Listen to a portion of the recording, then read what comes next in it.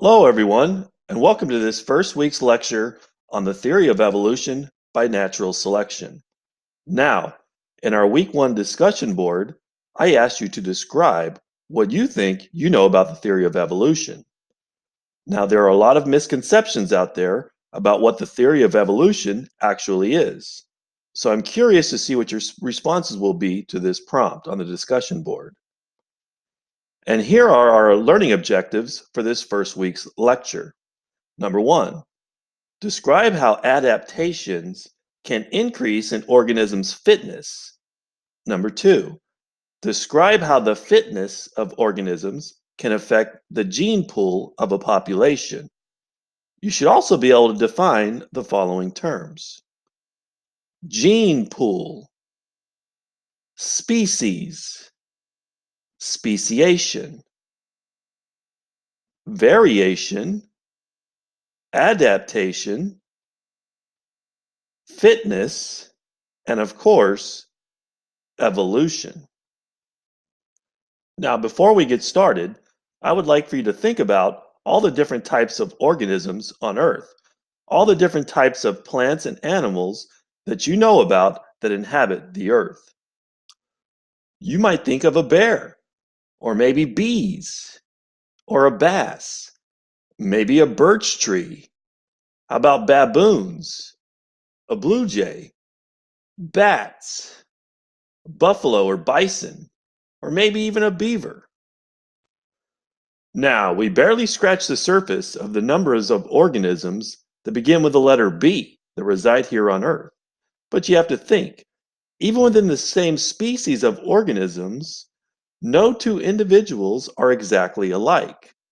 To look at that, you can just look at individuals in your own class.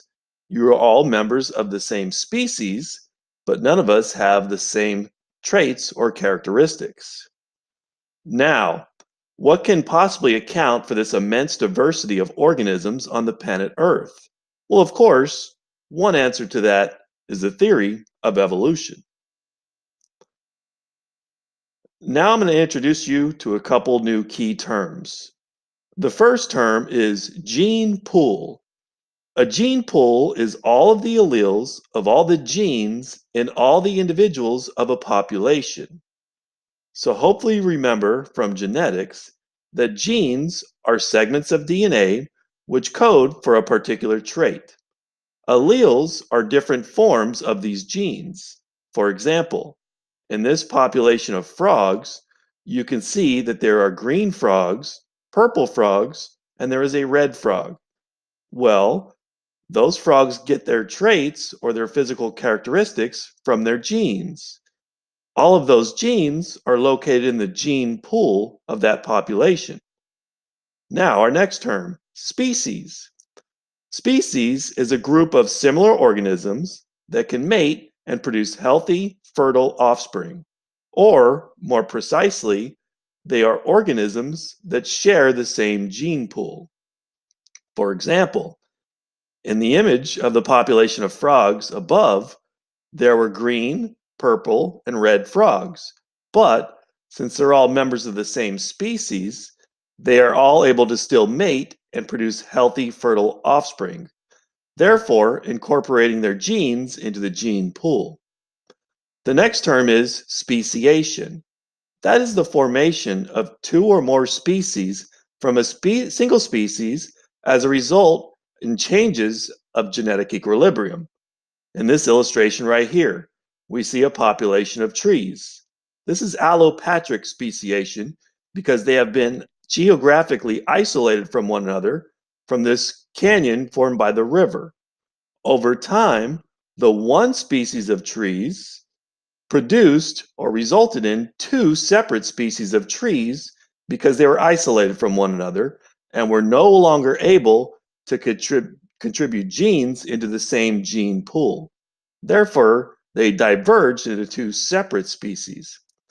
In sympatric speciation, that is where a single species of trees diverge into two species of trees while still inhabiting the same ecosystem. The next term is variation. Variation is genetic diversity. This is the differences between individuals in a population, or the differences within a gene pool. For example, humans are all members of the same species, Homo sapiens, but they have variations in the color of their eyes, as you can see above. Also, in this population of frogs, you can see there's a wide variety or there's variation in the coloring of the ventral surface of their bellies. Some are red, some are orange, and some are kind of yellowish. In that population of wolves, you can see there's a wide variation in the color of their fur. Some are black, some are white, and some can be kind of in between, brown or gray. There's a lot of diversity within populations of organisms. Since there is diversity or differences within populations, some of these differences can give organisms an advantage, and that is our next term, adaptation. That is any trait or feature that an organism has that allows it to survive in its environment. We have a few examples here. The first is the leaf bug. Its adaptation is that its body resembles very closely to a leaf. Therefore, predators like birds would be less likely to see it and to eat it. Here we have two different types or species of foxes. You can see the Arctic fox and the red fox. The Arctic fox has white fur to make it harder to see in the snow, and it also has a thicker coat and bushier tail, which allows it to survive the warm weather. Now, the red fox, on the other hand, has more of a tan fur, which allows it to blend into its environment, which is like desert or grassy woodlands. Last, we have the Venus flytrap. Its adaptation is that it's able to get nutrients not only from the soil, but also from catching insects such as flies. The next term is fitness. Fitness is the relative measure of an organism's ability to survive and reproduce. It's also termed a measure of an organism's contribution to the next generation's gene pool. So it basically means how well adapted to that environment is the organism that is able to survive and reproduce to have offspring that will contribute to the next gene pool. In this example, we have a population of mice. It starts out where there are more light-colored mice than there are dark-colored mice. As you can see, the environment in this ecosystem has dark-colored land.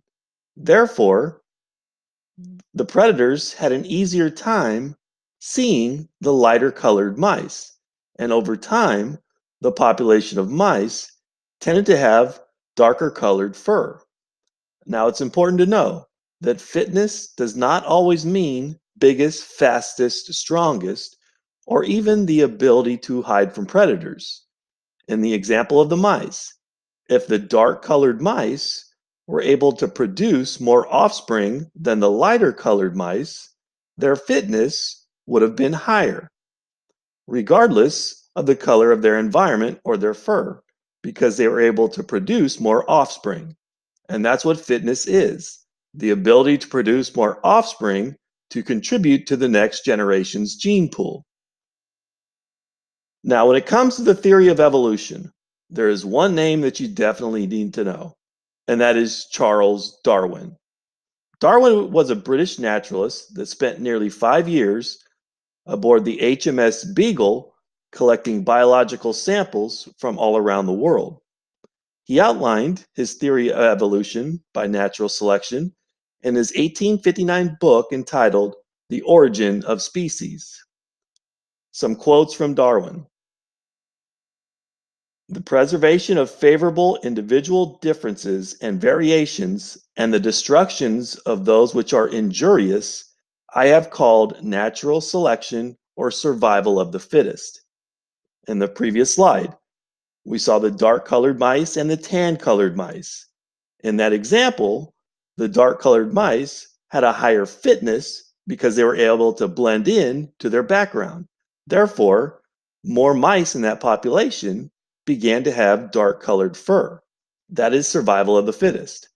Another quote, it's not the strongest of the species that survive, nor the most intelligent, but the one most responsive to change.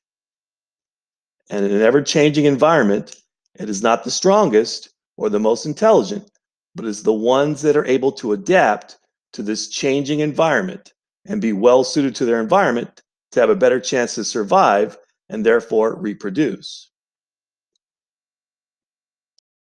All right, thank you very much for watching this lecture on the theory of evolution, and I'll see you guys in week 2.